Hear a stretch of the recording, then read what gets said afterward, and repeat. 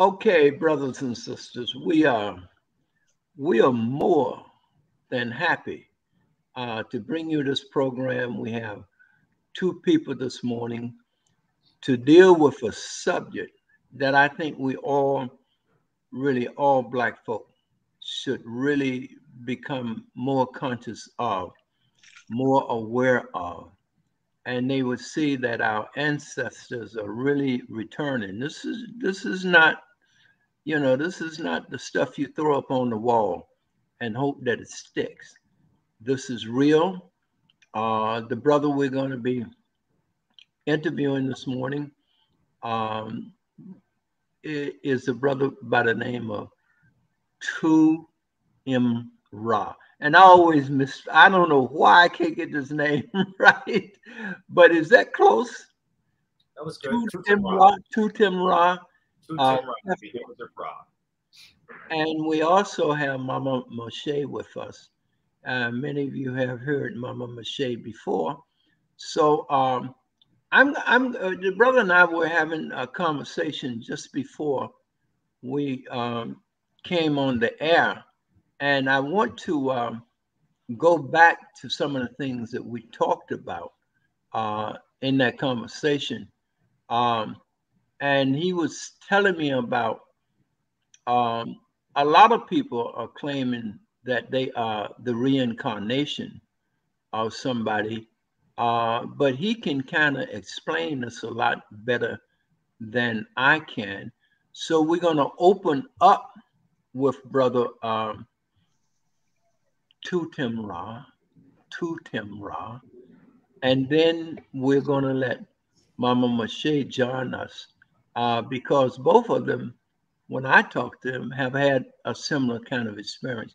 Tell me about all of these people who you're running into. A lot of them are young who inside of them, they feel that they are the reincarnation of our ancestors. But I enjoyed what you had, the insight that you are bringing to this. Would you please speak on it? Greetings. My name is TutemRa Nabu Sahu Keperu. And first, I'd like to say thank you for having me on your platform, number one. Number two, I'd like to say that I'll talk about how you and I came to meet each other. Can I say that first? Oh, of course.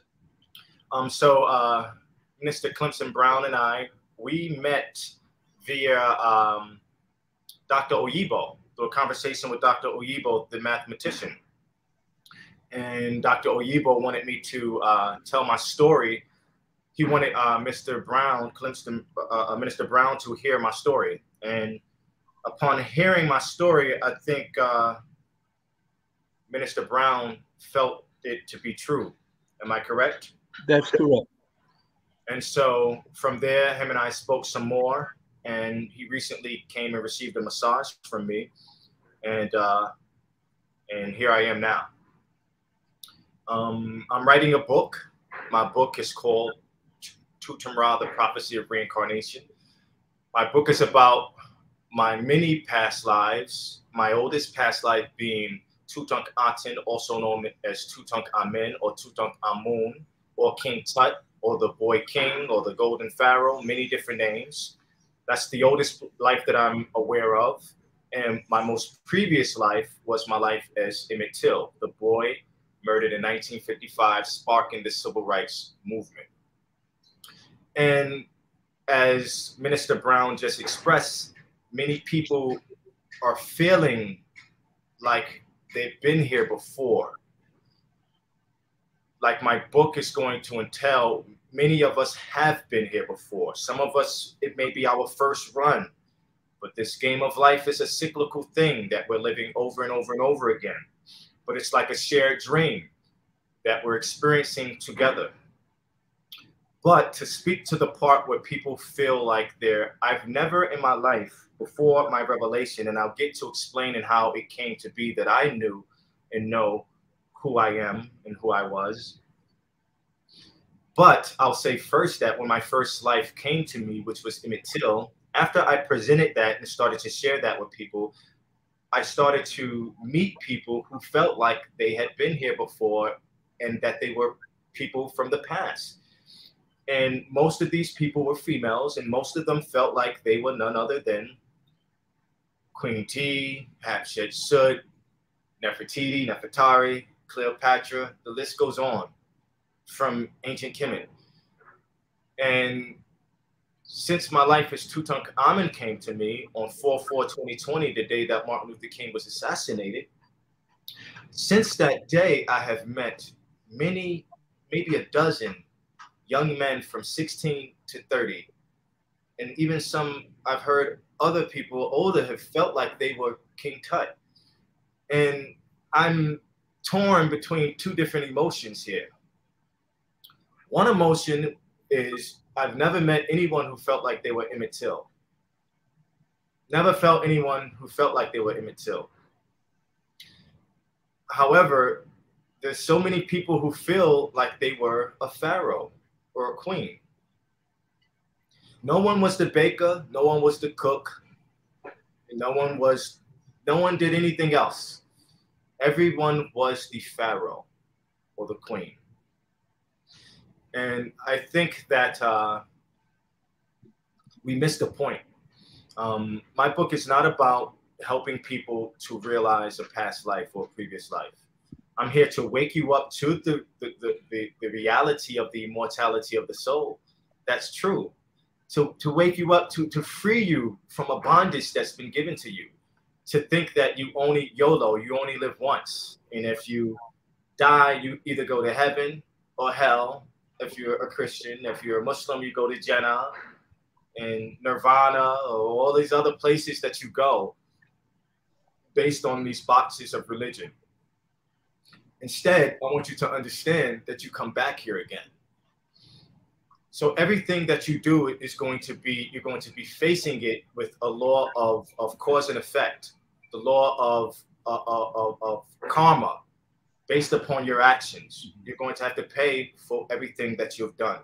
So with that said, it is best for you to live a life that will grant you a more prosperous return. And so essentially, this is why the teachings of reincarnation were taken out of the biblical text, to trap you so that you could be beholden to a priest, a post, a priest, a pope, an imam, or a rabbi, or some sort like that.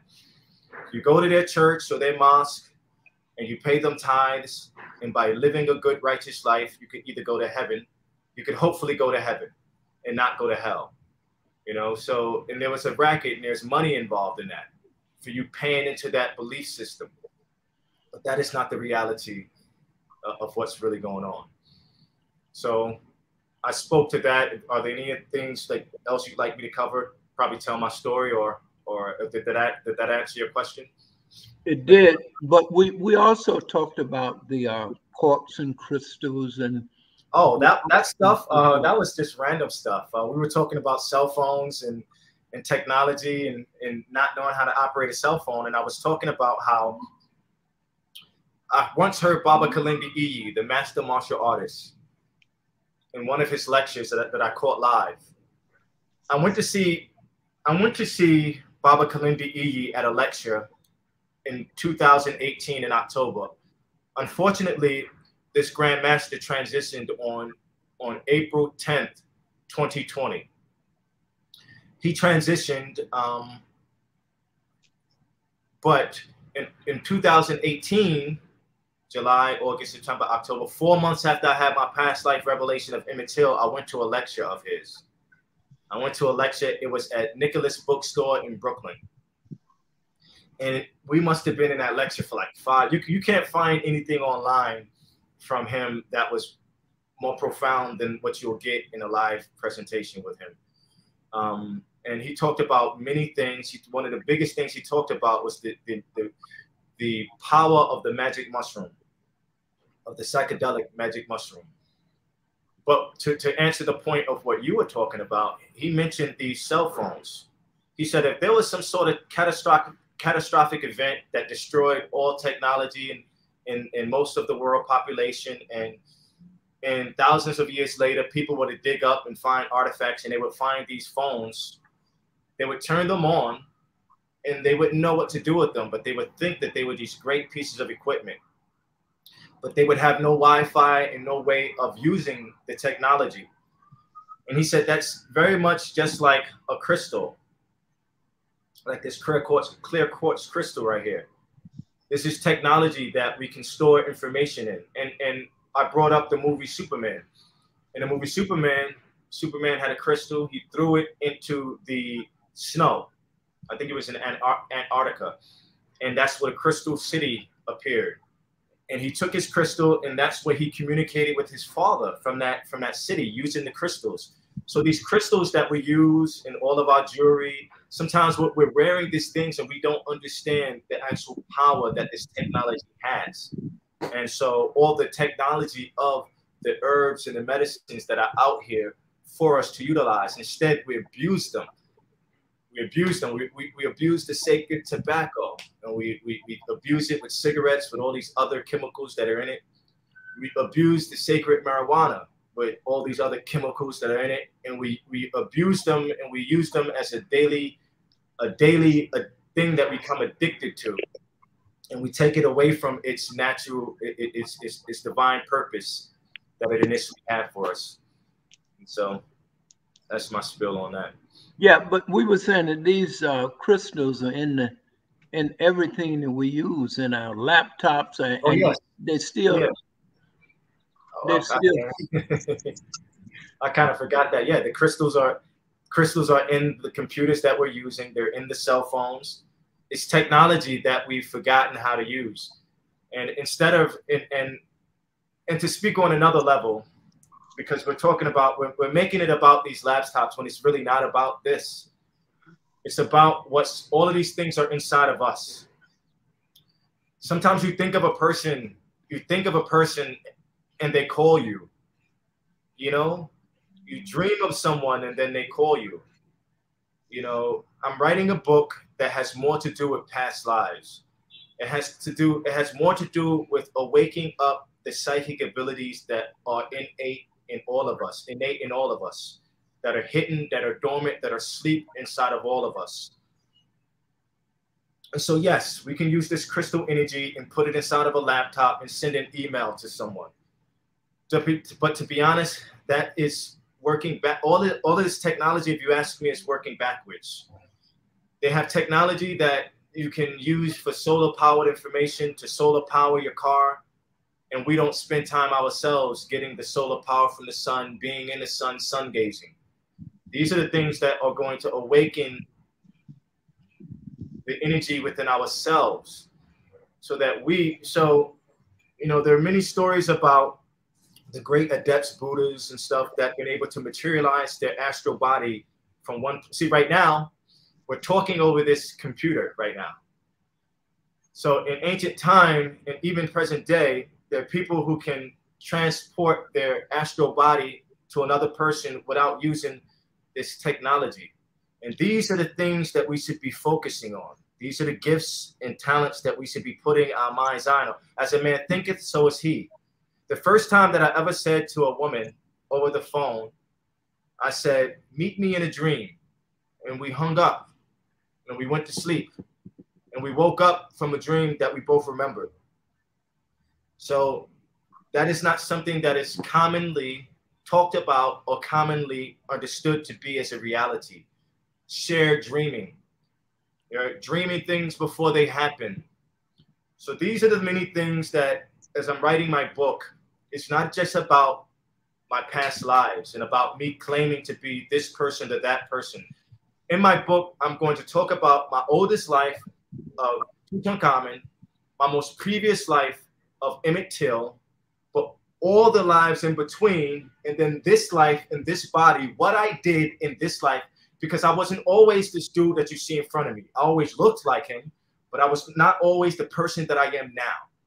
Deep in the recesses of who I am, I always wanted to be, but I wasn't that person.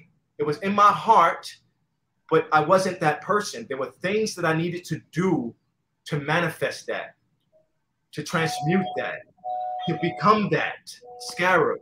becoming, transformation, the things that I needed to do to realize that inside myself.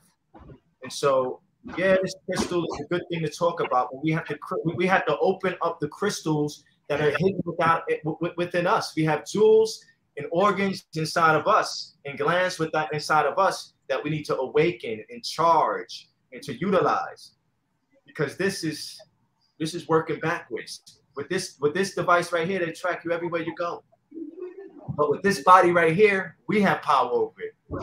I wear a feather, not just because I'm Cherokee and Blackfoot. I wear the feather because of my art, to keep the heart lighter than a feather. But there's an ancient saying that the natives knew, or the natives saw the white man come before he came. How could that happen? Well, because dreaming was a major part of our practice. There were the dreamers. You had the medicine doctor, right? You had the herbalist, right? Then you also had the dreamer. You had the warriors. You had the dreamers. They came together, part of the ritualistic day, and they talked about the dreams that they had, because you can dream things before they happen. Sister Moshe? Yes. Yeah. Join us, please. I'm here. All right. I was hoping that you and the brother would have a conversation together. I wanted you to co-host the program because I know a little of your background, and I talk with you all the time, and I know you could comprehend what he's saying. So you're the co-host. Go ahead. Okay, well, thank you, Daddy Brown, for allowing yourself to be a vessel that the ancestors in the cosmos will bring these two kindred spirits together. So greetings. I don't see him in the. I can't see you either. I can't. Now I can see. Yes. Oh, okay. So TutemRa, Kempra. Okay, that's gonna be a mouthful for me right now, but I'll try to do the best I can. But I can definitely relate to everything you're saying, due to the fact that I didn't sit by anyone's knee, or I wasn't sitting in a classroom for information to give me knowledge about ancestrals. And I wasn't taught from a book. I was at home minding my own business. I wasn't thinking about no ancestors or no what they call God. I wasn't looking for no God, and I definitely wasn't living for no God. So when the ancestors decided to awaken my first eye, which is my mind of divine consciousness, they did it without the props of anything physical being present. So the communication through the divine spirit that connects who created my mind also awakened my mind and brought my attention to those things that was not serving my highest and my greatest good because of the lifestyle I was living. So that was the first thing that they had to remove. They didn't send me to a religious house, so I can be indoctrinated. They knew what I needed. So they did it like what they call in a twinkling of an eye.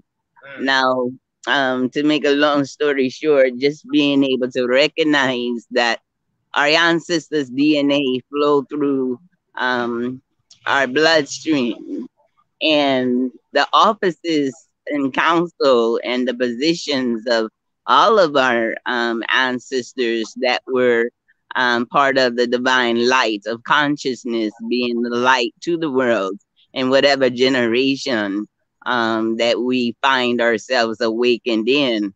We are the sequel of that office. especially in such a time as this, because we recognize that there's a cosmic paradigm shift.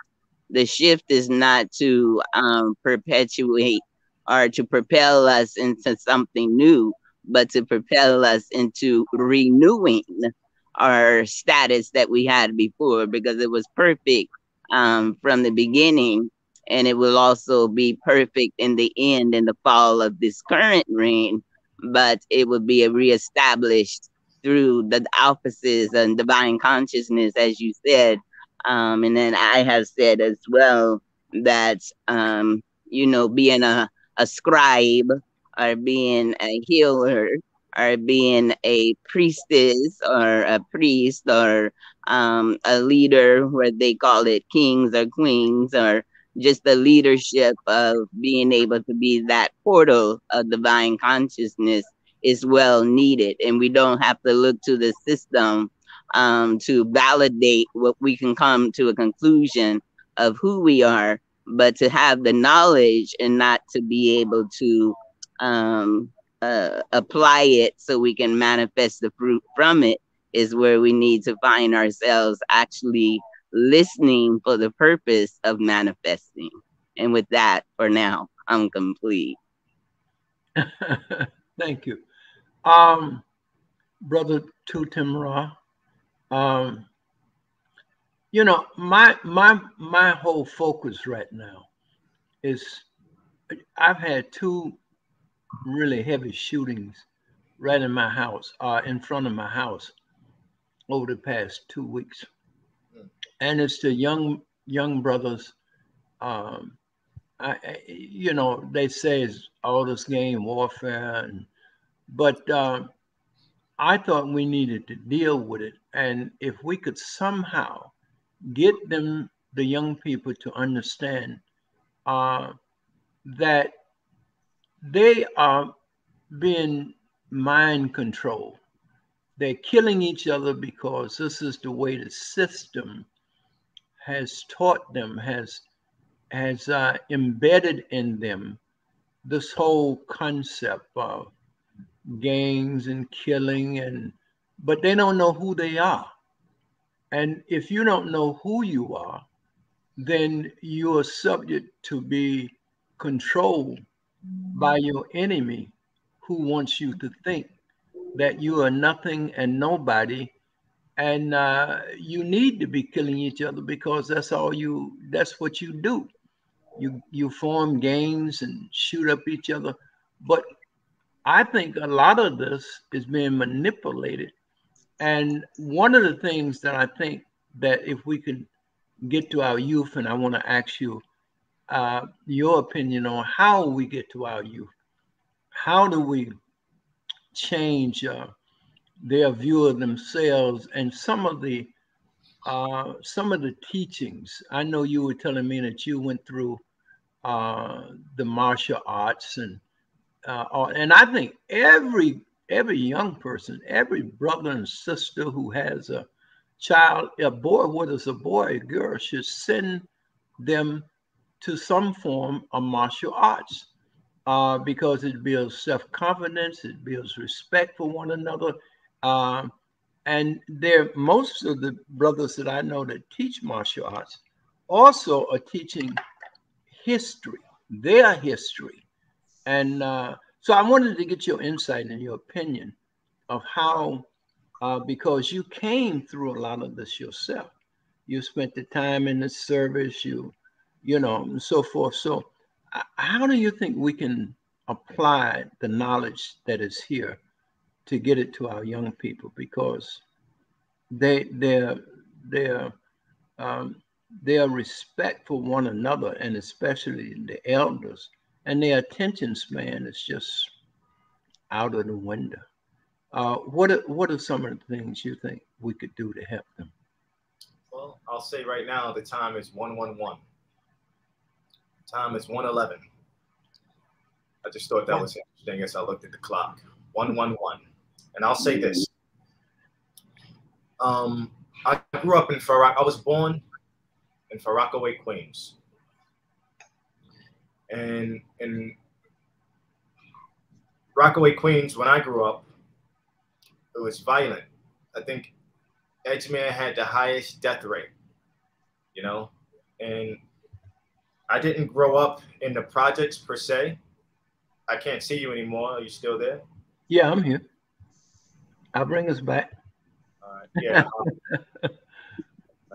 I feel like I'm talking to myself that way. Oh, okay, not a problem.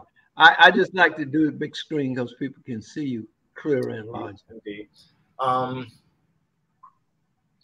speaking of violence, there's something called personal. I'm a personal trainer. I'm a personal trainer. I'm a comedic yoga instructor. I'm a massage therapist. I also, I'm a Tai Chi instructor, but I don't much teach Tai Chi. But I'll say this. In my training, in all of those, personal responsibility is key.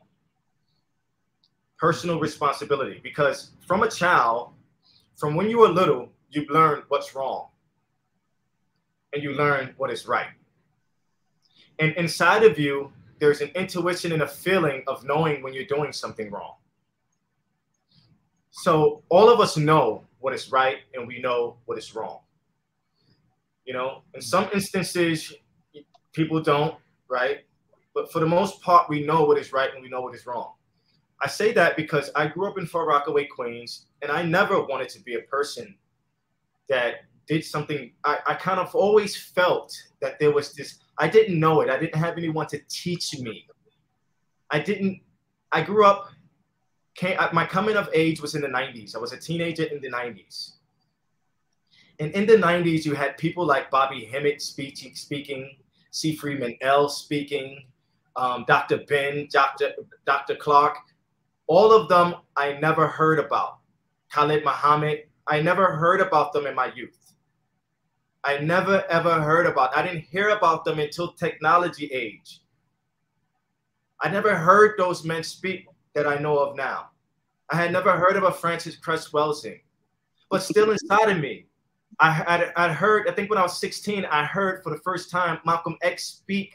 Malcolm X said the Ballad of the Bullet. I remember listening to that whole tape cassette over and over again. And the one thing that rang from me from that speech was that they don't kill you because you're Muslim. They don't kill you because you're Christian. They kill you because you're Black. That was enough. I understood the scenario of what I was in. I didn't understand how it all fit together. I didn't understand how it was systematic within school, within prisons, within law, within medical, within food. I didn't know all of that, but I knew enough to know that I didn't want to do something wrong to somebody that looked like me. That was enough for me. I would never. So the root is each person, you have to have it. You have to have an innate love for the person next to you. Mm-hmm. As you remember, as you see what was happening to us as a people. But I'll also switch to this because you are a minister, and we also know that when we go to church, when a person goes to church, they sing for about 45 minutes to an hour, and they get you nice and warm. And that person is playing the organ, which coincidentally is the same word as the different organ centers in your body that are connected to chakras, which are like crystals, right? Mm-hmm. They're playing these organs to get you emotionally roused up, right? And then the pastor come and tell you one little thing about Jesus Christ, and people are just wailing and just giving out their tithes and offering and feeling good. Now, that's what we're talking about, music. Music, right? So the study of music, and the number one music today is hip hop. It is the music that we are attracted to. And music is very much, can be a religion. Just like sports can be a religion, Mm-hmm. So a lot has to do with the food that we feed ourselves. And food is more than just the food. Food is the music. Food is the actors. Food is whatever you give your attention to. And even the word attention, A-T-E-N, in ancient Kemet, My name was TutemRa. Aten. That's what the word attention, right? Page 4, March. Attention. The word attention, to get your attention. The Aten was the sun in the sky. Mm-hmm. The sun. Yes. Mm-hmm. The word attention, what are we giving our attention to? That's how we pay. We pay with our attention. And so my heart goes out when I think, when you said that you had 2 murders in front of your house. In front of, I mean, over 20 shots scared 20 me. shots. You know, that bothers me. That bothers me because there is there's an agenda out here to keep the music derogatory, where you can hear out of your car radio, mother effer, fuck you, suck this, pussy. Yeah. You know what I mean? Everything on the radio followed by the word nigga, nigga, nigga, nigga, nigga. You know what I'm saying? Right. Yes. And so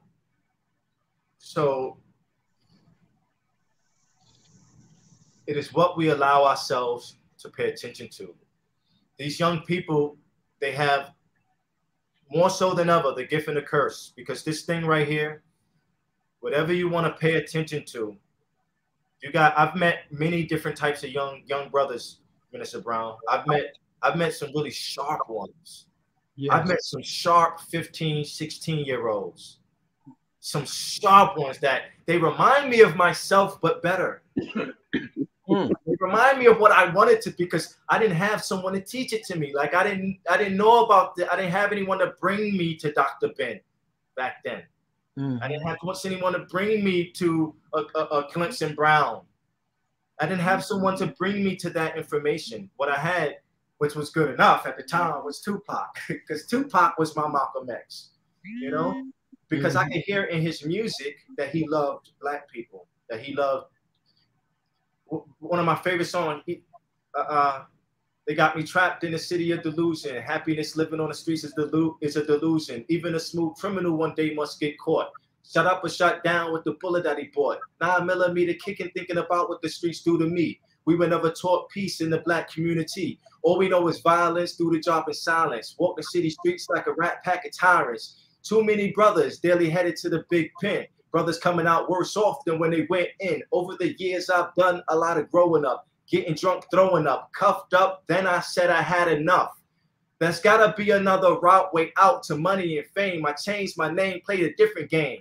Tired of being trapped in this vicious cycle. If one more cop harasses me, I just might go psycho. And when I get him, I hit him with the bum rush. Only a lunatic would like to see a skull crush. So if you're smart, you really let me go, G. Keep me cooped up in this ghetto and catch the Uzi. That was Tupac, Trapped. Those lyrics, though, you know? Yeah. You know, listening to so we choose what we want to listen to, though. We choose what we want to give our attention to. So just as much as there is a design system for us to fail, it is our responsibility to not fail. You know what I'm saying? Yeah. Yeah. So the young people, the young brothers, they have to decide. They have to decide. And they have more than enough scholars out here teaching. We got memes. We got social networking. It's out there. So they have to choose, though. I make music myself. It's positive. And I'll tell you what, I never wrote a negative rhyme. I don't write negative music. And I'll tell you, just from somebody that creates positive stuff, you'd be hard pressed to get somebody to share your music when it's positive. They more likely want to share things that are negative. You know, so this is how, you know, a lot of it is personal responsibility. Personally, what I think. Correct. Yes. What do you think about that? I can definitely relate. When the ancestors took me on a journey, they put me inside of a cave. Well, I had maybe like 3 different experiences when it comes to caves. But just starting off with the music, because the laws of the universe also gives us the principles of rhythm and vibration. And when you have a people who study you and they realize that we're very spiritual people, divinely connected to the earth as well as the cosmos, then that's the reason why they try to take us off balance with the rhythms and the vibrations of the universe and of nature. And, you know, to find people among ourselves that are so willingly to degrade our people for a few dollars that are only temporary for while they use you and exploit you and have plans to demise you as they continue to mistreat us, you know. But inside the cave, um, I remember I couldn't see the face, but there was a figure that was dressed in all white, and it was a man's voice. Um, well, I'm thinking because I have been told I have a deep voice, and when I talk on the phone, some people get it mistaken as masculine instead of feminine. But nevertheless, this voice told me, if I listen to music, listen to nature. And so that right there, considering somebody who was into my reggae, I never really could connect to rap. But I have listened to it. Even when I was dancing, I chose like uh, I guess you would say indigenous beats like the drum, whether in this land or from the motherland. I would always connect to the drumming beats, and I like the flute.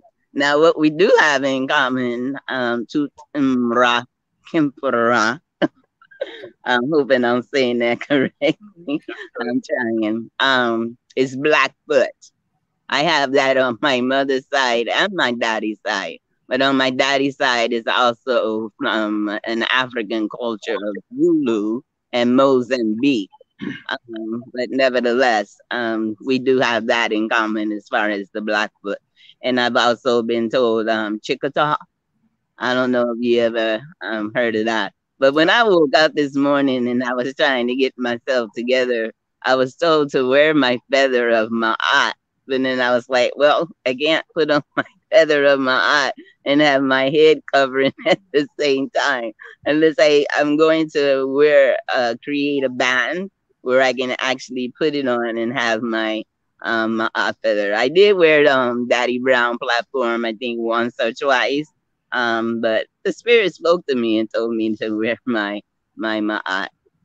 So I can relate to that. But at the same time, as far as the youth is concerned, yes, they have scholars among them.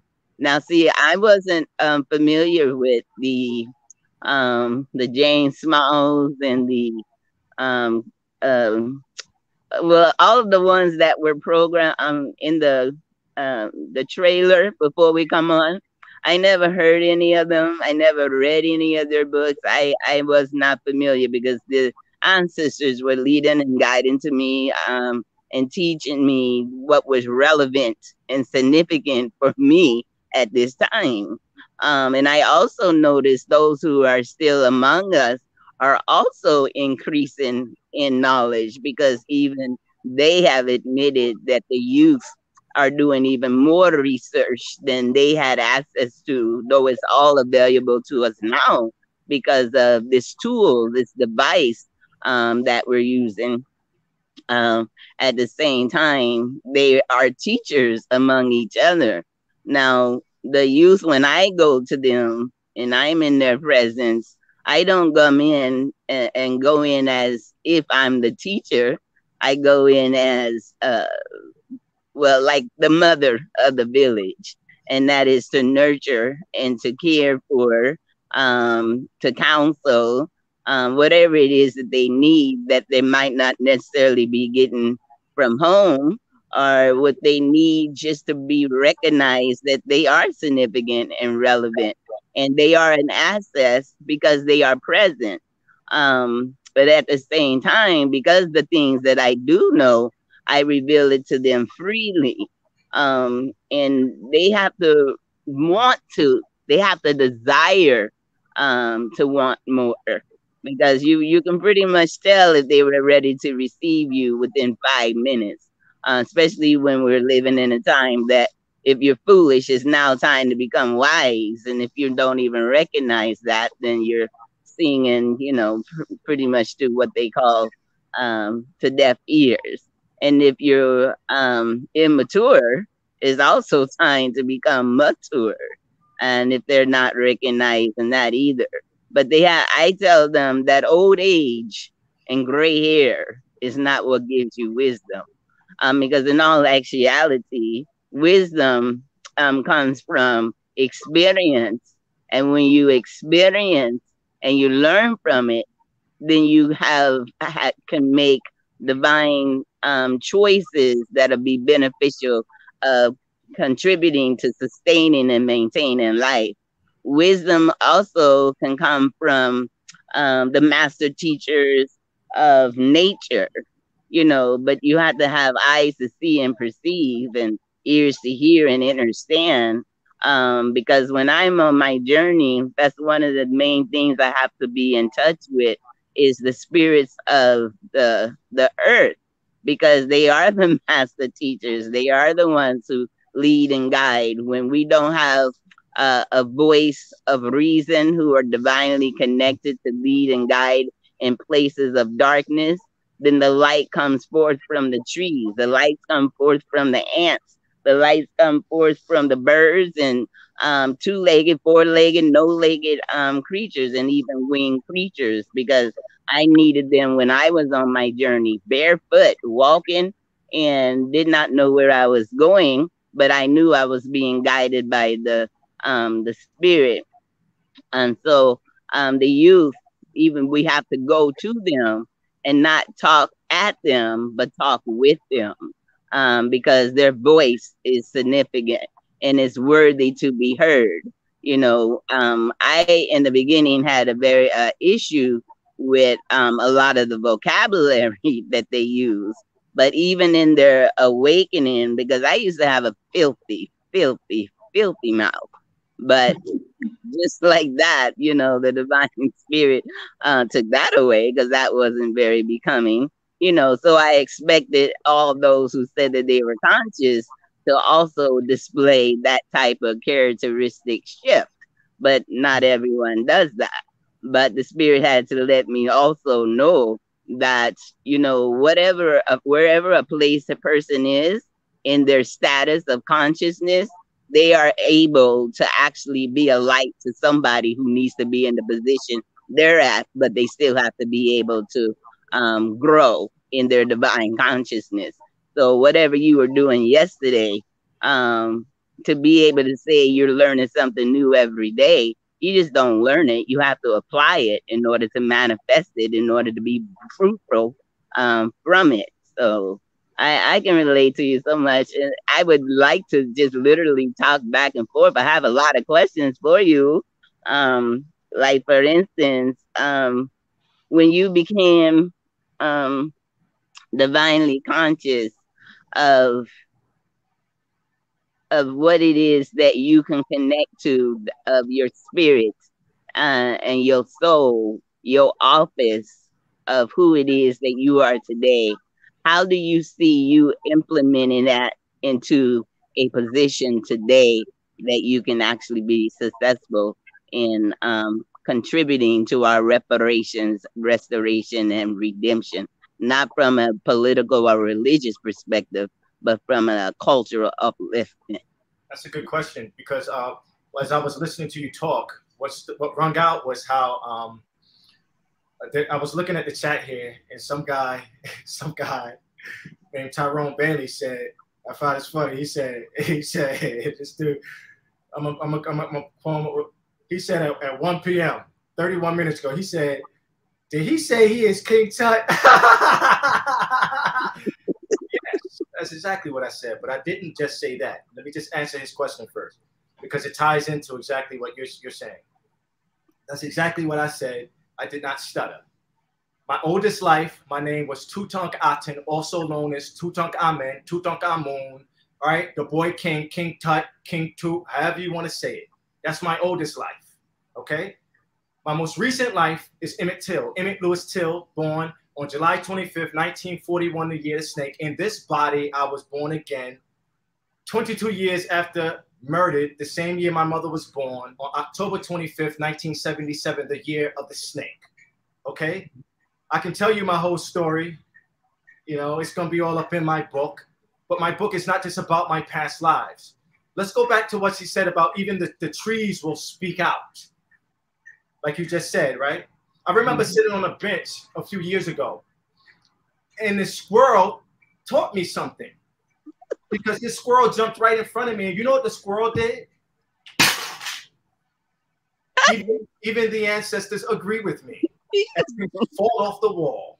That wasn't necessarily off the wall, but that was my. But listen, the squirrel reached around its back, and it scratched itself.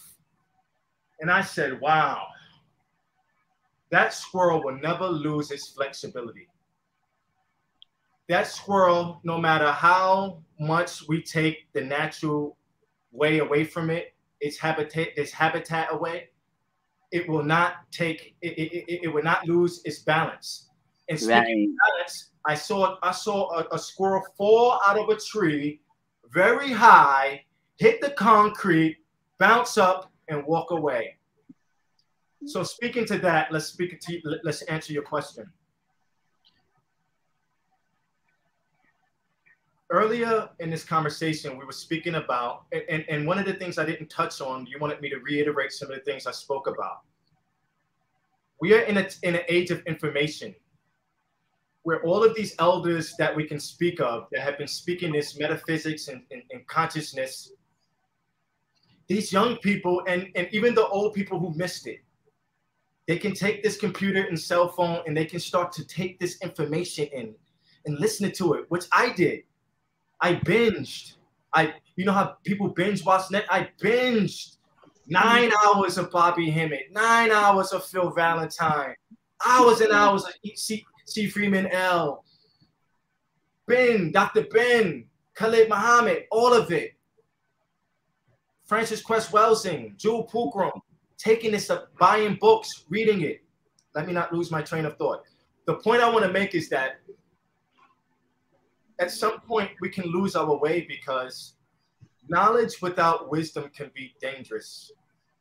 Because when you take in a lot of knowledge, I meet these young people, especially the young ones who, I mean, I've never ever thought, a little bit about me. I don't want to make it about me, but you asked me a question. It is just coming from my vessel and who I am. I was an athlete. I wasn't the average athlete.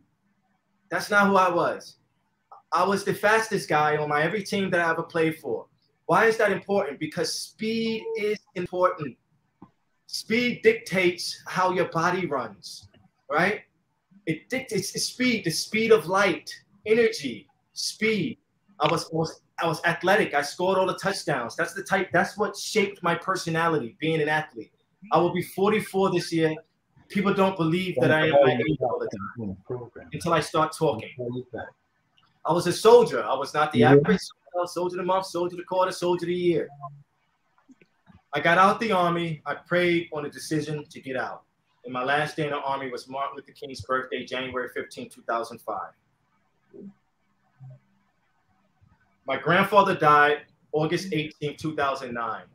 That sparked my transition. He died of cancer just a couple of days ago.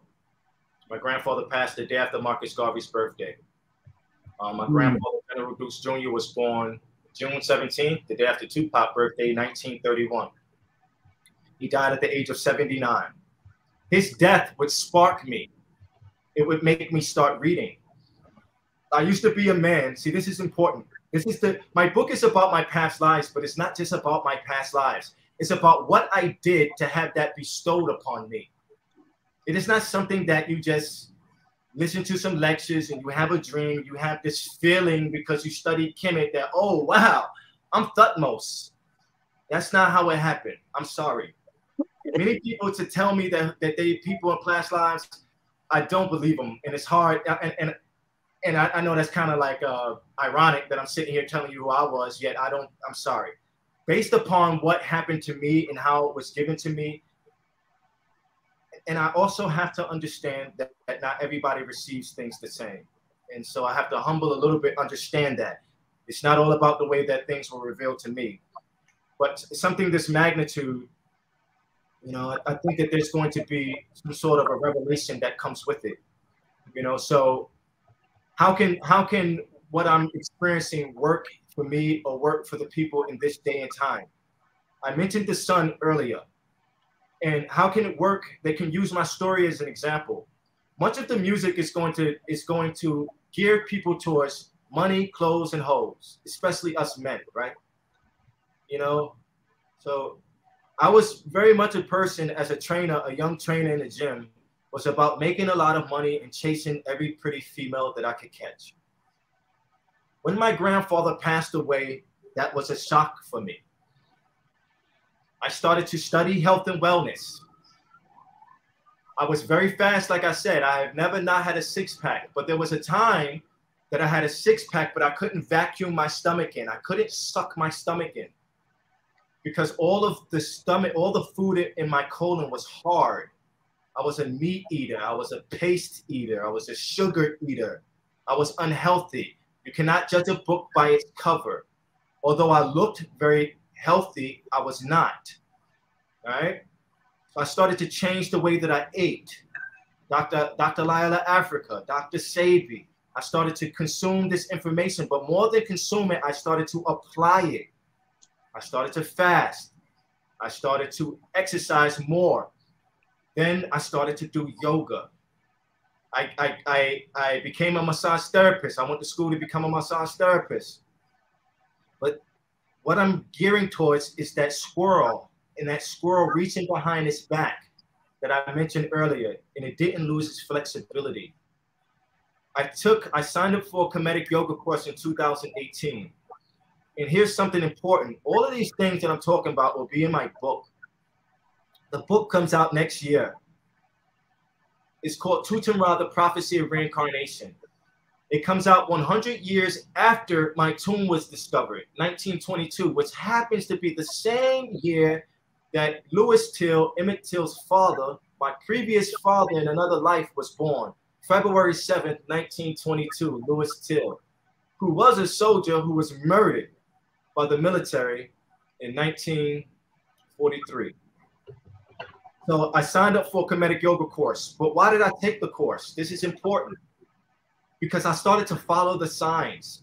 I noticed that my course had 8 course days, 8 days, 4 weekends, Saturday and Sundays, 8-hour classes.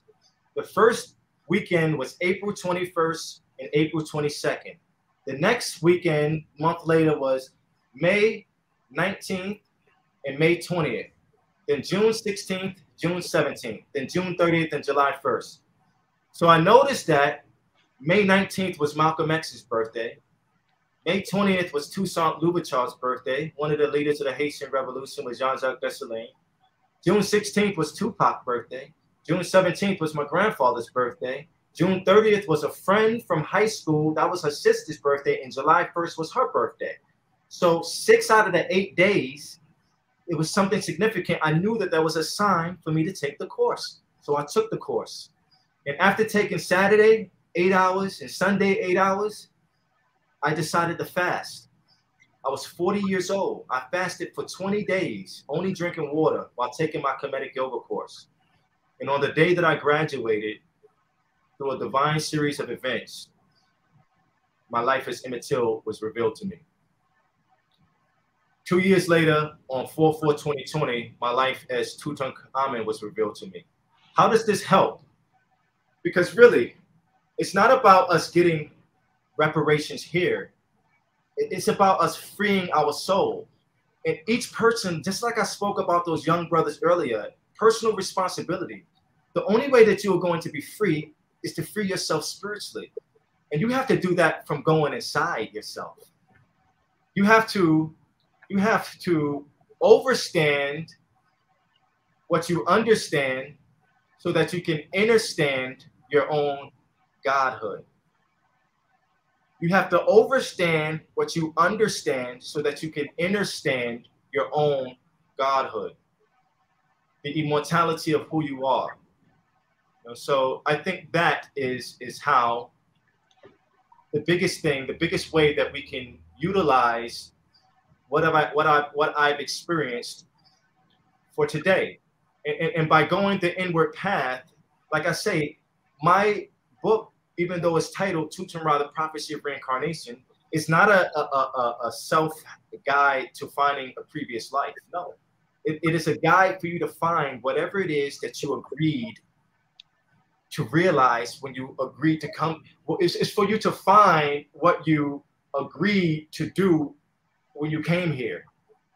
Because we all consciously come here. We just forget when we get here, from the foods that we intake, from the conditioning that we get from our family, from the air, from the water, from all of these things, from the music, from the cartoons, all of these things that adulterate us and take us away from the divine being.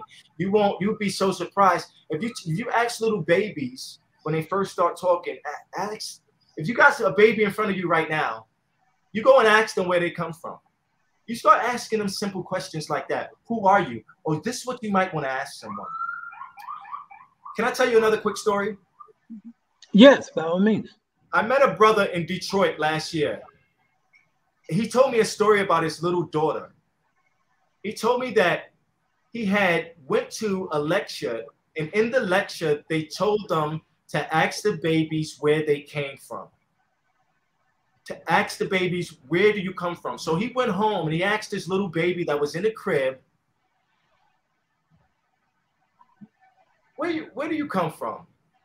Who are you? And the baby was holding on to the crib, and the baby was being a baby. And the baby, I don't remember the baby's name. He said, who are you? Where do you come from? And the baby, after a while, the baby stopped. And the little baby put her hand on her hip and said, well, I used to wear a red dress, and I used to do this, and I used to do, and the voice was different. I used to do this, and I used to do that. And then the mother came walking in the room and said, who is that talking? And the father was in shock. And he looked at the baby and said, it is her. And the baby went back to being a baby again. I have a friend of mine who, when she was 10 years old, her mother passed away. The father was baby. So my friend's mother passed away. My friend had a baby girl. The baby girl was about 2 or 3 years old. The baby girl was with her grandfather, my friend's father. So the grandfather was babysitting the baby girl, his granddaughter. They were in a car, and a song came on.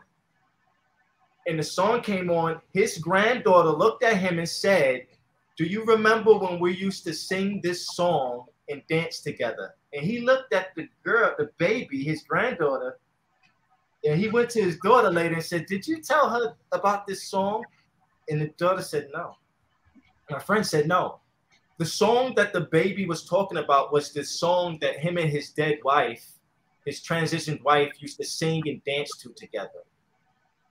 So what I'm talking to you about is there is a law of rebirth that we don't remember, that has been taken out of the Western consciousness, out of the African consciousness. But if you go to India, they're always talking about babies who remember a previous life. Now, I would not lie to you. I don't remember my life as Emmett Till, and I don't ever want to really remember the end of the life. I don't want that memory. I don't remember the life of Tutankhamun. But sometimes when I'm reading the books about that time, I have weird feelings of deja vu. The name TutemRa, I did not pick that name. That name was echoing in my ear on 4/4/2020 when I came back from a deep meditation. As I was meditating on 4/4/2020, which is the day that Martin Luther King was assassinated, I woke up from a meditation. Let me tell you what happened in the meditation. In the meditation, before I laid down, let me tell you the whole meditation. I took 10 grams of magic mushrooms. Wow. I kind of don't want to, that's going to be in my book. But what I don't want to do is I don't want to I don't want to confuse people by thinking that if they take a psychedelic, let me also tell you this. I'll be 44 this year. I didn't drink alcohol till I was 21. I didn't smoke weed till I was 33. Okay? So I understand that we live in a day and age where everyone's looking to get high. Everyone wants to get high. I never needed to smoke cigarettes or smoke weed in high school. I didn't do that because I was getting a high on the football field. I could not be touched on a football field. And if you don't understand it, every person that you give your energy to, like LeBron James, like Michael Jordan, like every one of these people, Mike Tyson, every one of these athletes, those sprinters who just won the sprints in the Olympics, every one of those people, when they are doing what they are doing, they are experiencing it in slow motion. They are experiencing it. You are seeing it at real time. That is not how they are experiencing it. They are experiencing it from a high created from chemicals inside the body, which is similar to when you have adrenaline running when you're in fear for your life. So I never needed to get high off of drugs. Therefore, I never did. I didn't smoke weed till I was 33 when I was going through a depression. And it served its purpose for me for 5 years until I had to rid myself of it because of two things made me think. Page 88 of Dr. Layola Africa's book, African Holistic Health. And on page 88, it has marijuana in it. And it talks about how marijuana, the droplets of it, when you smoke blunt marijuana, it is cancerous to the body and it disassociates the spirit's guiding effect on the body. And it is not good. It lowers the sperm quality and sperm count. It really is not, it's not good for the body when you abuse it the way people do. So when we talk about something like a psychedelic, though, a psychedelic mushroom, people taking these things and they're abusing them. These are sacred plants and sacred medicines that people are abusing.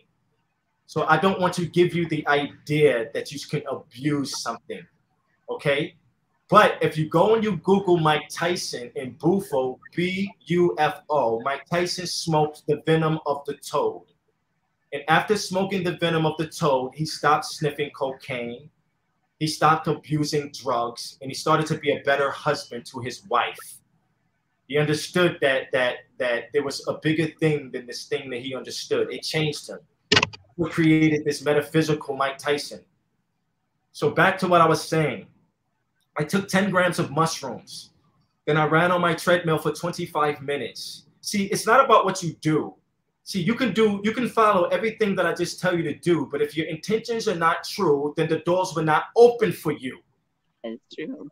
You can't take you're not going to get something just because you take something. You have to earn something.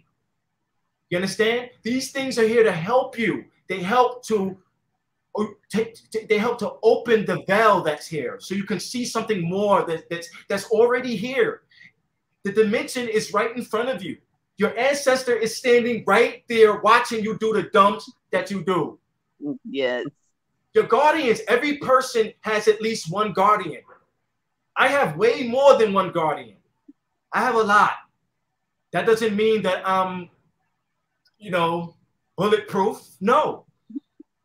But I got a lot of guardians, and I know that to be true. Mm-hmm. But everybody has at least one. You understand? So I took the 10 grams. I ran on the treadmill for 25 minutes. Let me tell you why I did that. Because I had an experience like a year prior where I took a mushroom and I ran home. And when I ran home, I got in the mirror and I looked in the mirror and my face was not my face. My face was some Native American Indian man. And it freaked me out.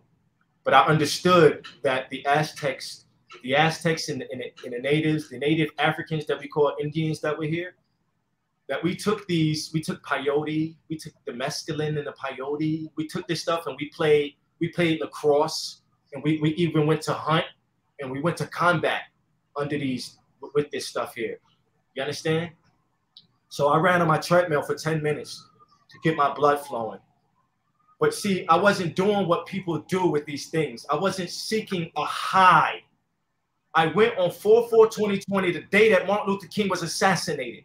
Remember, I prayed and asked for direction whether I should stay in the army or get out. I was going to stay in. I was going to be Ranger. I was going to be Special Forces. I was going to be airborne, air assault. I was in a special ops unit. They had recruited me there. I was going to stay there. But for the first time in my life, I prayed and asked God to give me direction. And I followed for the first time what I thought was a sign. And just coincidentally, my last day in the army was Martin Luther King's birthday. And when I realized that I was Emmett Till, and Emmett Till rose to prominence because of the murder of Emmett Till, and he was born in the year of the snake, 1929. Yeah. I find him I have more reverence for him than I ever did before. I appreciate him more because it was my murder. It was the murder of my previous life that rose him to prominence, Martin Luther King. So on 4/4/2020, I laid down after ingesting 10 grams of mushroom, and I laid on my back on the floor just like this, with eye covers over my eyes and sheets over me on my floor, right on the floor that I'm laying on right now. And I closed my eyes, and my whole body was vibrating. And I started to send my love and adoration as I can feel my skull vibrating, energy flowing from me. I started to send my love and adoration to Martin Luther King.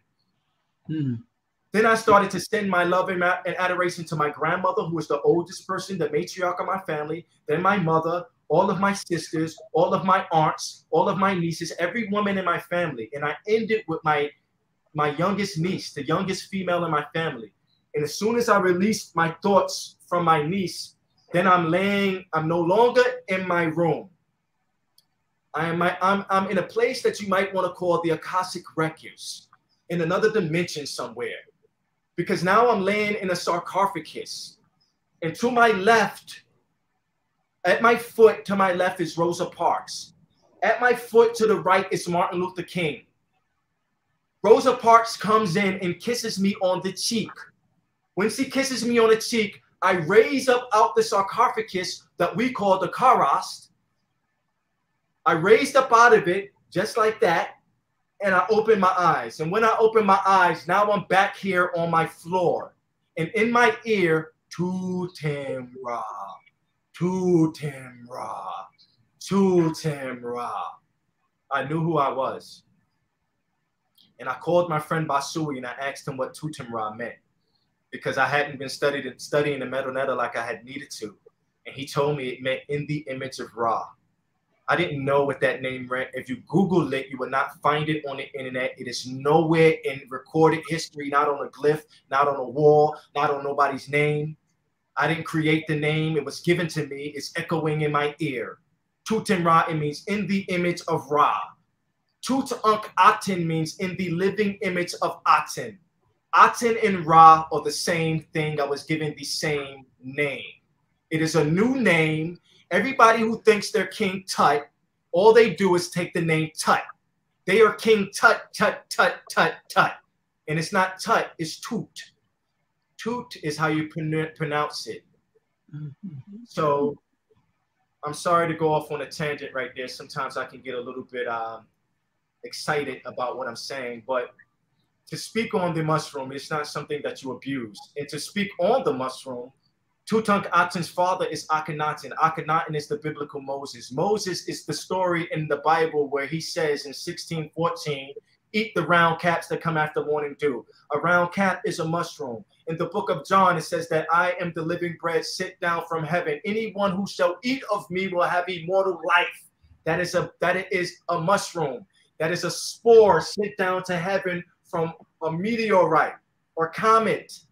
Came to this earth. It is an extraterrestrial being. It is smarter than you are, and it is here to help you. But if you abuse it, it would not knock, and it shall be opened unto you. Ask, and you shall receive. But if you will not earn something, nothing will be given to you. So I just want to qualify that, so that people don't take that and go run and think that they're going to receive some divine message that they haven't earned. Everything must be earned. Yes. Yes, my brother. We are almost at the end of our hour. but I wanted my sister to respond and give us closer. By the way, Let can me we say have one you thing. back? Minister Brown, let me respond to one thing. Okay. This guy, he said Moses is not a real person. Let me just speak to that real quick. The name Mis means to be born of. Mm-hmm. The Mis that they're talking about is Thutmose, Jehutimis. This is the person that they fashioned the story of King David from. All right? Mm-hmm. So you're right. The person from the Bible that they call Moses is not a real person. The person they fashioned the story Moses afterwards was Akhenaten, Amenhotep IV. Changed his name to Akhenaten. Moses, you're right. This is a fictional creation from Akhenaten, who went away from the Amen-Ra priesthood, who venerated the Aten, who created Aten or the horizon in the Amarna period. You're right, brother. You're very right. But you need to study more, all right? You need to study more. Study who the pharaohs were, the Nasut-Bidis were that they created and stole these stories from. All this information will be in my book. And I want to also end by saying this. And I know, and I'll give it to Mama Moshe. I'm not a person that stepped up one day and said, oh, I'm a pharaoh. I do not. That just happens to be my oldest life. They say that heavy is the head that wears the crown. It is a hard thing to realize in a world where everyone is asleep. Here I am today, knowing exactly who I am. And not even a person in my own family believes.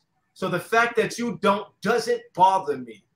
Because I'm doing a divine work, I will probably be here again. But my work in this life is to try to leave here and not have to come back. I'd rather be doing what Harriet is doing on the other side.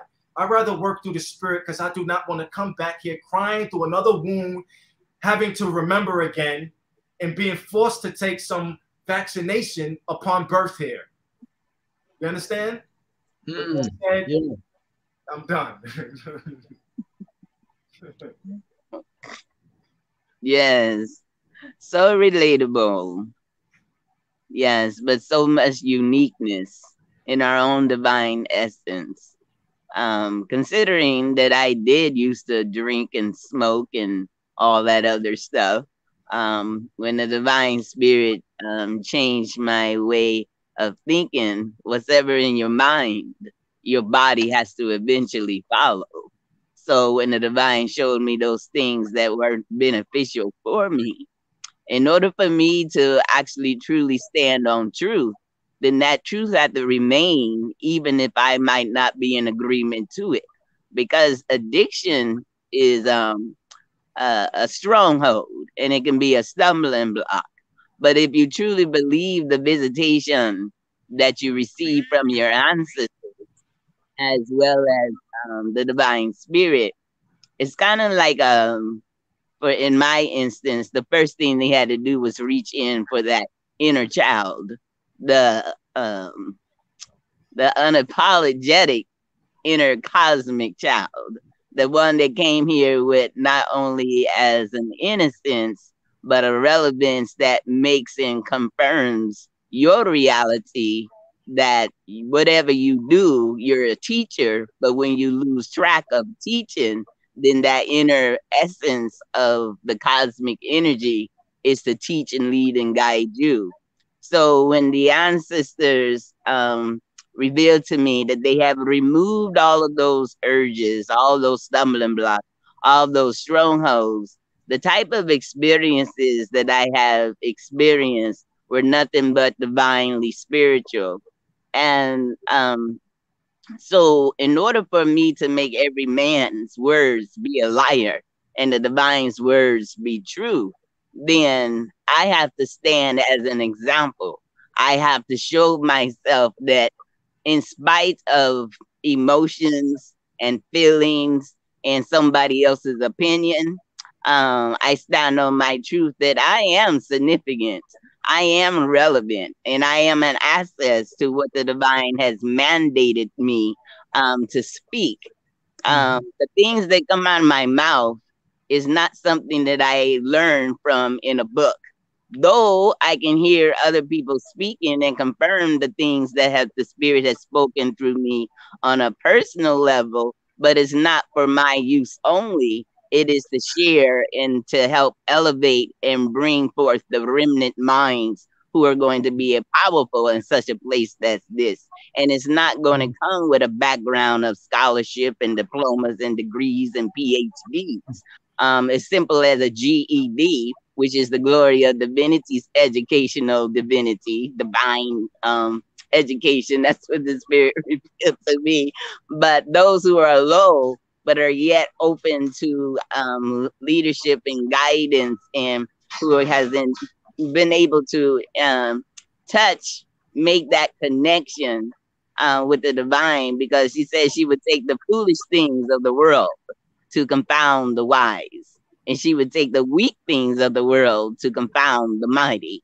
And for in this reason why I can only speak for myself, for her to take me from the low to bring me to a position of a highness, but not in arrogance, but divine relevance for whatever it is that we're speaking. So the things that the spirit, I wanted to, it was a word that you find, I can't remember the name of it or how you pronounce it, but it's a substance that you find in South America, and it's supposed to you drink it. Ayahuasca. Yeah, thank you. Yeah, ayahuasca. That word just kept coming to me like 3 or 4 different times, and I'm like, well, is this something you want me to experience? So I started listening, reading up on it, watching YouTube channels in reference to people's the different experiences, and I noticed what they all have in common is when they take it, they never come out of it without some type of confirmation of what it is that they're supposed to be doing in such a time as this. My thing is, I know what I'm doing. I mean, I know what I was sent here because the spirit showed me when I was in this particular realm, not with white lights, but like a telescope that has all those different colors of lights. And then I was like on a see-through glass, and then a black shiny floor that looks like black marble or something, and there were pillars, and I was hiding behind a pillar like the size of maybe a 5-year-old, and there was a great council, and the council was speaking to the people, and I was just, trying to peek around the pillars, but I was trying to hide. And then all of a sudden, I heard the voice say, "Now who is going to go before me and prepare the way?" So I silently, kind of squeezed up real tight up against the pillar. And I was actually listening for my twin brother's voice. I was listening to maybe my sister's voice, listening for somebody's voice that I would recognize to speak and say something. But I'm standing there and didn't hear nothing at all. And I'm like, wait a minute, that doesn't make sense. The council's asking who's going to go. And at that point, I'm thinking the council, the one speaking, is the divine eternal parent. And I know that there's something in me that I didn't even get to share with my own parents because of some situations that I'm not going to have to deal with that right now. But nevertheless, nobody said anything. And then all of a sudden, I find myself stepping away from the pillar, and I turned to walk up this long, black, shiny floor, and it was clear. I mean, forgive me. It was a sapphire blue, like, sapphire blue floor, and it was black glass on both sides, and then the pillar. And then I walked to the middle, and I don't know, my son, if you ever seen what they call Great Northern Lights, like up in Alaska. I used to live in Alaska at one time. I haven't seen them in person, but I've seen them online. Yes. Okay. So imagine seeing forms of deities, but their shape, their look, their image is like great northern lights, and they're sitting on these gigantic, like probably bigger, taller than these trees around me, and they're sitting on these thrones, and all of a sudden I raise up my hand in the middle of the floor, and I'm looking at these thrones with these great northern light spirits sitting on them. And I said, I'll go, I'll go for you.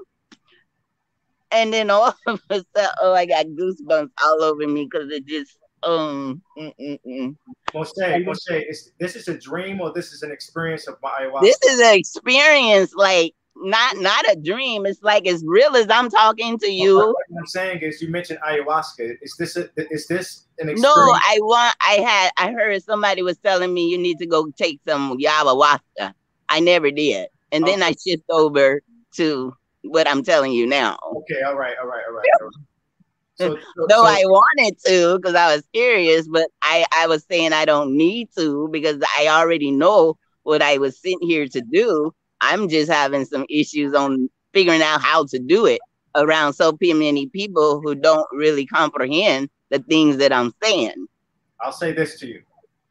I'll say in my journey, the biggest key to my journey, I mentioned earlier in the show, was changing the type of man that I was. I started to honor the divine feminine, and the universe started to bring different types of females to me. Females with gifts, females who could see entities, females who could tell me, hey, you have a guardian standing next to you, females who could communicate, meet another one that could communicate with the guardian with me, other females who could, so saying that, I honor what you're saying because you're more tuned in to having an experience. But I want to tell you, I have a friend. I have a friend who always was able to see and hear stuff her whole life. And then one day in the right setting, with the right intention, she took the right psychedelic, and now she is closer to what you might want to call an oracle. She does the things that you can see in movies. Like I don't have that gift she has. She's got a powerful gift. What I'm going to tell you is that because you have a gift and you're already something, I'm telling you that whatever nature has made, it has made. And if something kept coming up in your ear, the nature made something for you, for us to ingest. And I will reiterate again, just because you take something doesn't mean that the door is going to open for you. So anybody that's listening to this and hearing that, first of all, I'm not suggesting that anyone do anything. I'm suggesting that instead of paying tuition for school, instead of paying tuition for the schools that they send you to, pay attention to the intuition sent to you from the unseen realm and from inside of you. Pay attention to that. Yes. My brothers and sisters, I hate to cut this off. We can go on and on and on.